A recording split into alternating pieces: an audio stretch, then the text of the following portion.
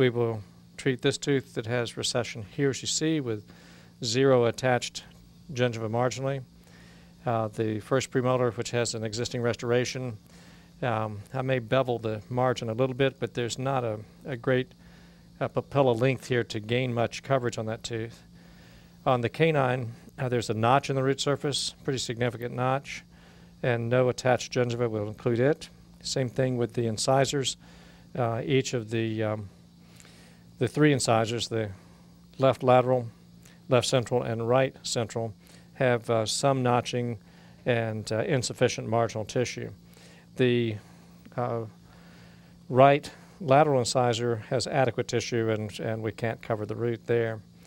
If you look at the papilla between the centrals, you'll notice that, and I'll give you a better view of that in a moment. In fact, let me just turn this way.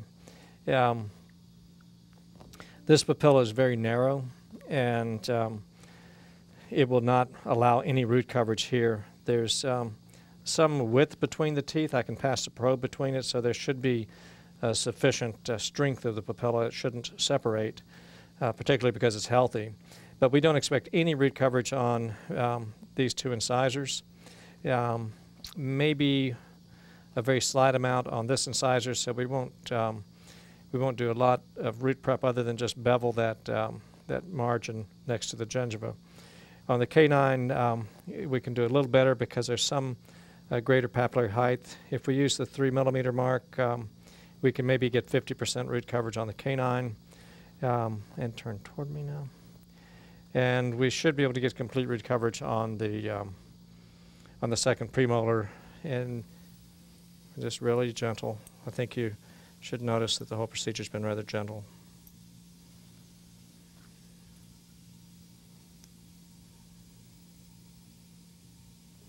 And we'll make sure that this is down below the cingulum lingually.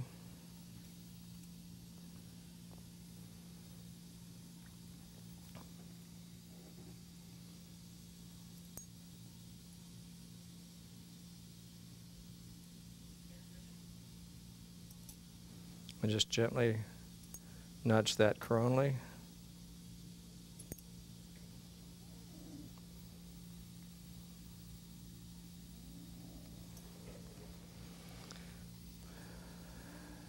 Melissa, we're just having a hard time keeping our patient awake.